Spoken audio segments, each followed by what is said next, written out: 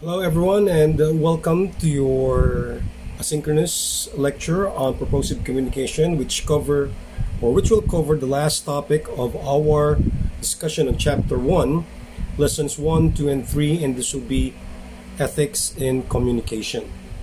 All right, so to begin with, let's quite review the previous objectives we have over the past two lessons we had last time.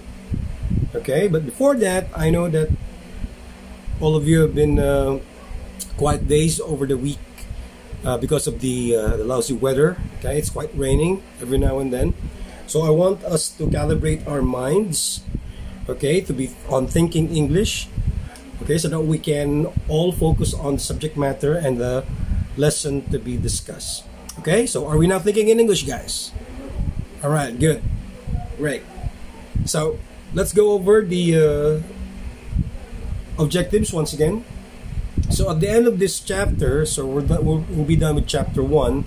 You're expected to first increase your knowledge in communication, including the processes and principles, and then heighten awareness on communication ethics resulting in consensuous, respectful interactions, and then lastly is to apply the gained knowledge of what you have learned here in communication processes, principles, and ethics through the exercise which you will be given later on, right after this quick discussion.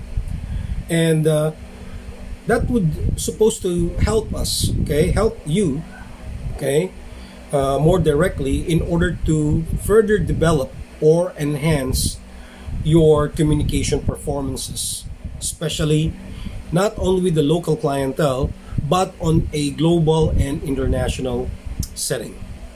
Okay, so we'll begin with the last lesson. This will be ethics in communication.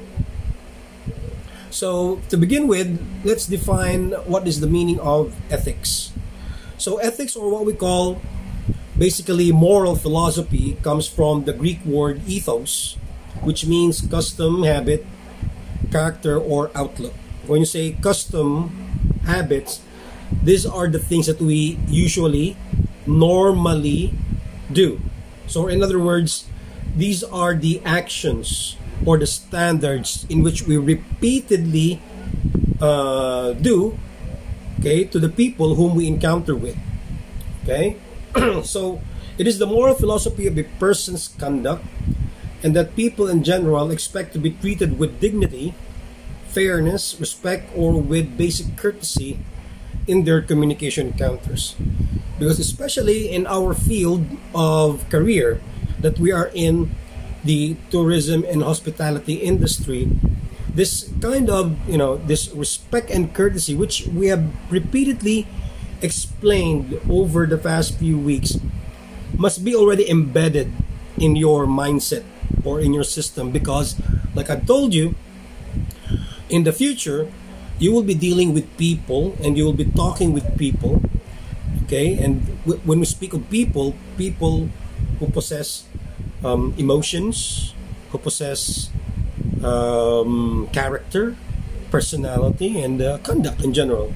So our display of attitude, behavior, will be mirrored or reflected on the way we internalize the very essence or significance of, okay, mutual respect, okay, in our everyday communication encounters, starting as a student. All right. So ethics in communication, I've just discussed here, evolving into at least 4. There are several ways of expressing ethics in communication, or that sense of etiquette. All right. But I don't want to dwell too much on that. But what I focused on are the most relevant that is connected or related to your career. So if we're talking about ethics or sense of etiquette in the not only in the hospitality industry but in general, okay, I have explained it on these ways. So look at your module. If you open that up, okay, I have actually highlighted 4 of the things you need to remember when we talk about ethics or etiquette when it comes to our everyday communication. Okay, first of all is adhering to the golden rule or the platinum rule. Well, everybody is already quite familiar about what the golden rule on ethics is. So remember that famous saying by moral philosophers that do unto others what you want others do to you. Do you remember that? Okay, so that's basically an expression of mutual respect. You know, do to others what you want others to do to you, or do not do to others what you don't want others to do to you. That is the basic rule about mutual respect that we talk about, okay, in our personal, interactions with other people. But there is one more, okay? There is this platinum rule. So you know that platinum is higher than gold, right? Okay? So the platinum rule says that, according to Bennett, that it is the rule that stresses on treating others, okay, treating others what others expect them to be treated. How do we explain this? Okay, if someone expects himself or herself to be treated as a growing person, or not really a mature person, but at least a grown-up person, then we have to give them the benefit of treating them one. You see? So the platinum rule is like, giving the benefit of the doubt of sharing, okay, of sharing that kind of respect the way that person expects to receive. Okay, like for example, me as a teacher. As a teacher, I expect that I will be treated with respect. As a teacher, I'm expecting that my lectures, my discussions would be learned. When I ask you to get a pen and paper, for example, jot down notes while I'm lecturing, you'd follow it. You'd follow the instructions. Okay, so that's what we call the platinum rule. Okay, giving to the person what that person expects from you, the way he wants you to treat him or her. Do you understand now the difference between what the golden rule is from the platinum rule? So remember that, guys. So the platinum rule is more than just giving respect. It is giving the right amount of respect, the expected kind of respect to someone. That is what Bennett was trying to express. So going over with the discussion, Gent added that ethical communicators address people of other cultures with the same respect that they would like to receive themselves. So if our Muslim brothers and sisters, okay, want that respect, irregardless of religious, differences, okay, we respect them as they are, as persons. Same as with Christians. So if a Christian goes to a country that is dominated by Islam, a Christian would also want to be respected with the amount of respect given to him as a person, irregardless of his or her religious affiliations. It means there should be no biases, there should be no prejudices, okay, or unfair treatment just because of certain differences. That's what we call applying the platinum rule. Okay? Then next to that is number 2, considering the feelings of the receiver. This is very important. Remember when we talked about the word tactless or tact, okay, in our everyday conversation?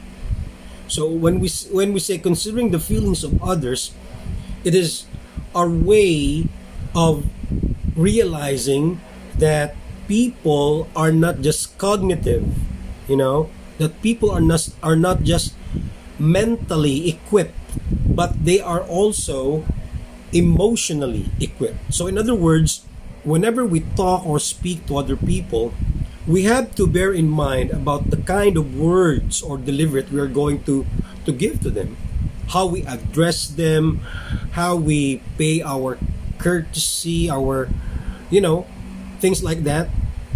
Whenever we're with other people, so we have to consider their feelings because people are emotional beings. Okay. Third is acknowledging the source of idea and information. Now, this is what I think is lacking nowadays in our, way of communication, because a lot of people are always tempted that whenever they go online, they believe that what they get, okay, is something that should be not just shared, but we fail at a certain point, and we need to acknowledge the information that we get from other sources. So that's the third one. Okay, as communicators, whenever we get a piece of information or a source of information outside, especially online nowadays, okay, we must know how to acknowledge it. Meaning, we should not pretend that we own the information. Okay, there are two important things that we need to avoid, okay, about getting information and sharing information with other people. Number one is learn to express. First is learn to express where the source of information is. Okay, you might want to write that down. Okay, you might want to write it down, get a pen and paper, write it down, because this will be included in the examination. Okay, so the first thing is that learn how to acknowledge, okay, or express the reference or the source of your information, because whatever you tell online is read by a lot of people.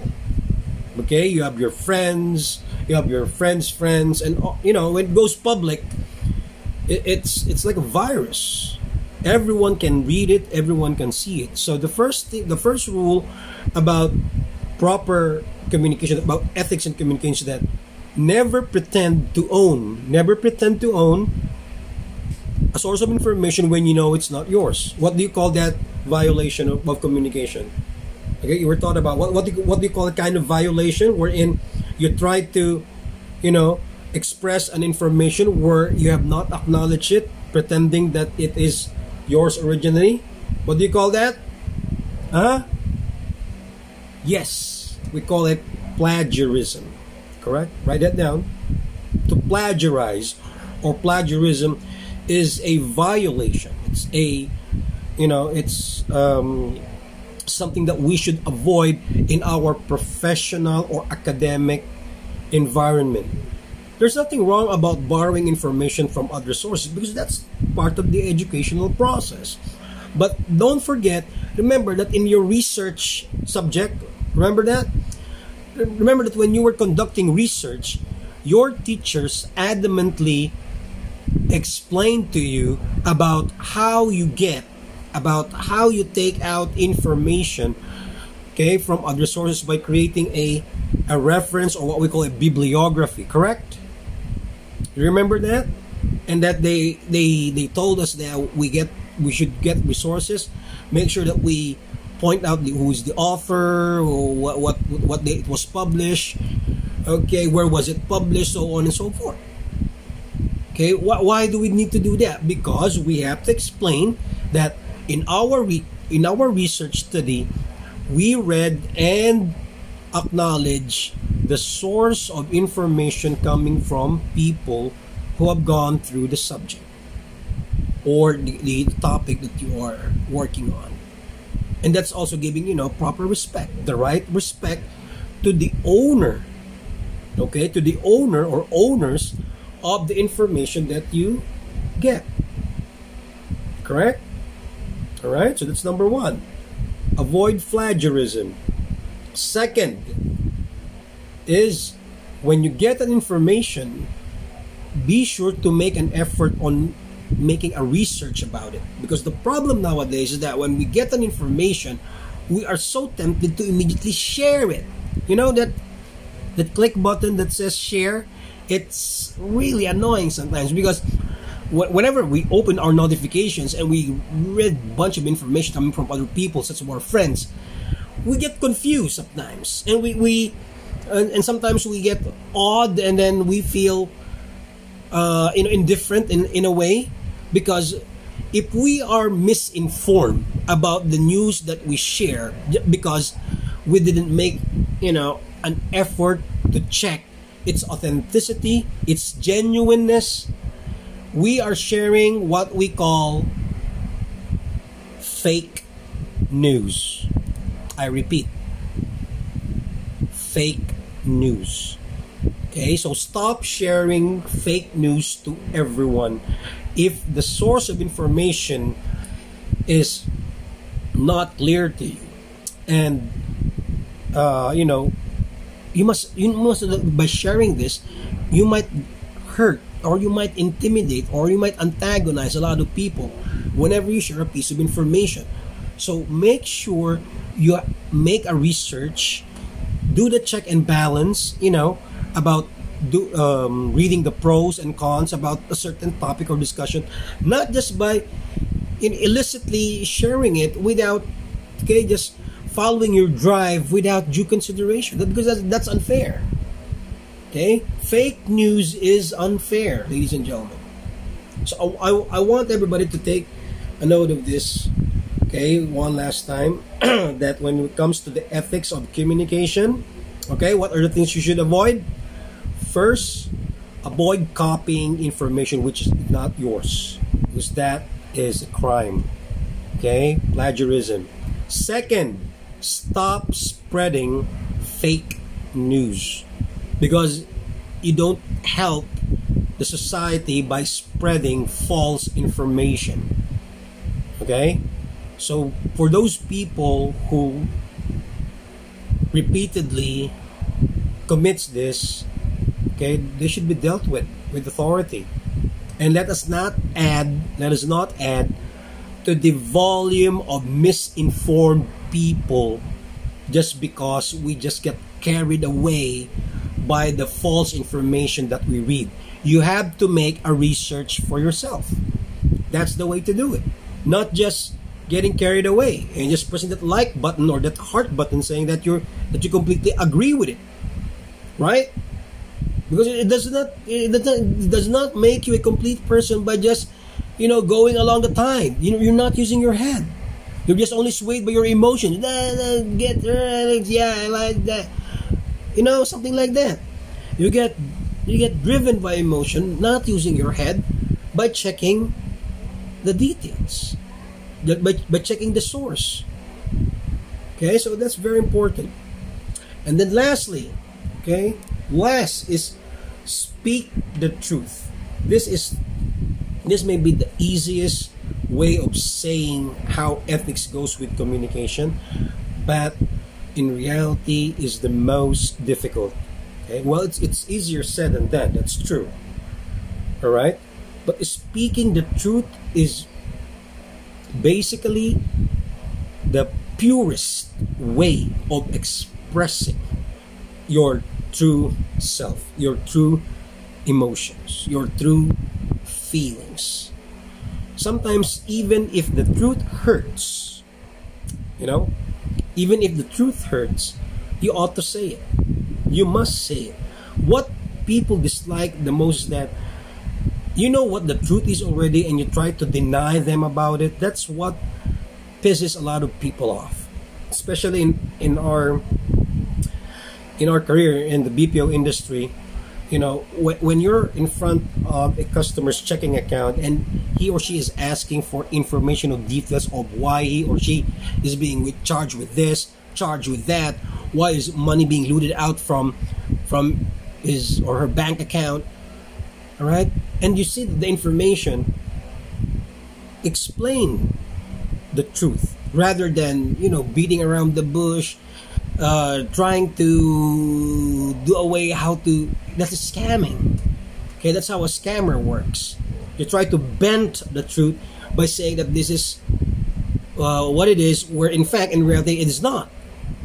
Okay, So I know it's hard, but as a person right now, it is better that you speak the truth than do a lie and say that you're doing it for the sake of, saving someone else. No, that's not correct.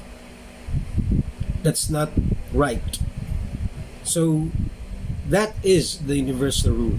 Speak the truth, for the truth will set you free. Okay, so that ends our discussion about the last topic we have on ethics of communication. So after this, you have your usual assessment, okay, lesson assessment, which I hope you did already. Okay, that's supposedly 1 to 10. And for the activity we have here, a lot of you are already asking about this. So here's a writing task for you to do. So I have here a communication situation, okay, that you need to work on. Okay, right? So it says here, express your answers to the following situations by applying the communication ethics we have just discussed. So this is for 25 points. Okay, here are the guidelines. First, write your answers in MS Word only. Okay, so try to type it out on MS Word first, okay, and upload it on your Moodle platform. I will provide you a space there, which I will do right now, right after this, a space where you can submit your written activity when it's already done, when it's already written. Good. Okay, well and good. And then your answer should not be more than 500 words in total, okay, for all the 5 scenarios, meaning at least answer in 1 or 2 short paragraphs, and then upload it and then attach it to the Moodle platform. Don't worry about the timeline. Okay, this writing activity will be open up until next Sunday. Yes, that's correct. Next Sunday. That will be September 26th. So this activity will be open up until September 26th. So don't worry. Don't pay attention to the timeline given there. Okay, but I sincerely encourage everybody to write your answers and express yourselves in English. No Taglish, please. No Filipino. No speaking the vernacular. Okay, I want you to practice writing and expressing. You have a week to do this. Okay, a week to prepare. So 2 weeks actually in advance. All right, since after last week I already announced this. So if you're ready, you can only upload it once you see the submission area on your Moodle platform. You can upload it there, and I'll be the one to check it.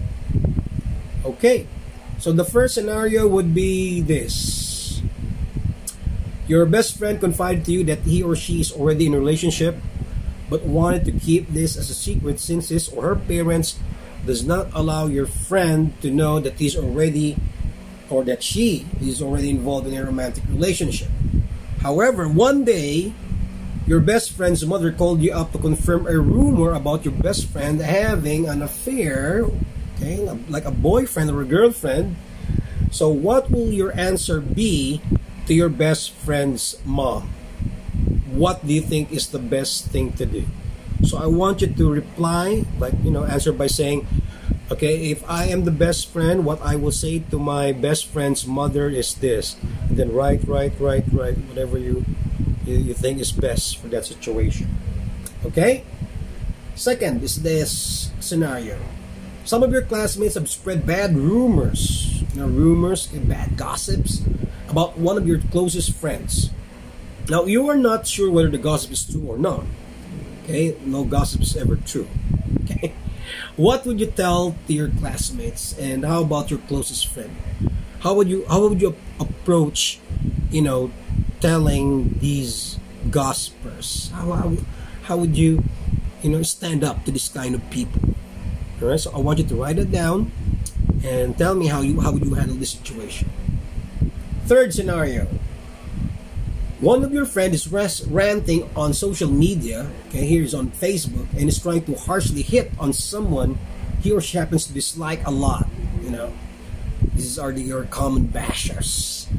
And you wanted to support your friend's statement by simply liking the post, knowing that this can only be seen by your group of friends and that you are not saying anything in addition to your friend's offensive post. Is it acceptable to like the post? Is this a form of cyberbullying? Explain your answer. Okay, I think you know how this works nowadays, and I'm afraid some of you have been like a victim of cyberbullying. Okay, so how would you handle a situation if this is you encounter in real life? Okay, so write it down. And then 4, you saw your best friend's boyfriend or girlfriend flirting with someone from the school where you are studying. You have known your best friend as a steady and faithful partner in her relationship. So what are you going to tell to your best friend's flirting partner? How are you going to tell this to your best friend also? So there are 2 scenarios here. One is, how are you going to tell this to the to the person that your best friend's flirting at? And then second is, how would you tell this to your best friend? So you have to answer in 2 ways. First is to the to the other victim that your best friend's flirting with, and to your best friend. Okay? And then 5, here's the scenario. Your best friend owes you money for like 500 pesos. However, your friend does not have the initiative to pay you back, or he or she's like, ignoring that he or she owes you money. Okay, and that's a big sum. 500 is a big sum nowadays. Now, even though your friends keep on seeing her spending money for his or her own vanity, despite the fact that he or she owes you money, and still your friend spends money on other things. Okay, so it so happened that you needed money also badly for a class project or a school project. So how are you going to talk this out and approach by asking your friend, how are you going to pay me back? I need the money too. Okay, something like that. There you go. So these are the 5 scenarios. So you have to answer them by the number. All right. I don't know. I don't care if you answer whether you may not answer them in order. You may start with number 3, number 2. It's up to you. But make sure that when you write them down, put the number of your corresponding answer, so I know that what you're answering is number 3. So always see to it that you number your answers properly based on the scenario expressed here. Even if you start with number 5, it's all right. Just put on, on your write-up that you are doing number 5 first, okay, and make sure I read it properly. All right, so there you go. So this ends the discussion we have for today. I hope this is quite clear to you. If you have questions, feel free to ask and comment on the section below, okay, on the comment box, and make sure that when you try to express your questions, do it clearly, okay, neatly, nicely. Okay, I welcome questions. You have recitation points for questions. And for the rest of the remaining part of the discussion on recitation, I will also put into our FB group page all these 5 scenarios so that everybody can make a comment, and that will be part of your recitation. All right?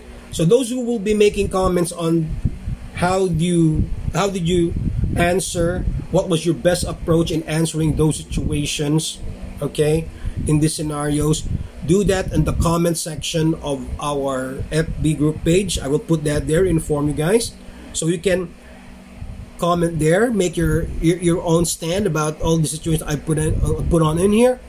And for those who will be answering, you have corresponding points. Okay, I will give 5 points for citation. Okay, those who will be answering in the vernacular. You can also answer in Filipino, but my strong encouragement will be in answering in English. Those who are going to answer in English, okay, you get 20 points for citation. Those who will be answering in Filipino get 5 points. Those who will be answering English straight throughout, okay, no Taglish, 20 points. All right, so that will be added to your grade for the midterm period. And speaking of the midterm period, all right, take a look at here on your assignment. I gave it last meeting that do an advanced chapter reading on number 2. We're going globalization, cultures, and communication. So what is globalization in general? That will be the starting point of our midterm period next week, because I believe right after the examinations this week we will do asynchronous. So I will again provide a recorded lecture similar to this one as part of your asynchronous discussion on our upcoming chapters starting the midterm period. All right. Okay, so that's it for me. Okay, so thank you for listening. Thank you for watching. And like I said, if you have questions, don't hesitate to send me a PM, but don't send today because it's Sunday. Okay, send me a PM, or better yet, make a comment on the comment section below asking your questions, and you get a point for recitation. How's that? That's a lot better than just sending me a PM. That way, you have recitation points as well. Okay, so once again, this is your language instructor speaking, Sunny Salvador. So we are leaving you with this, guys. Always stay safe and stay sharp. Keep punching. Goodbye.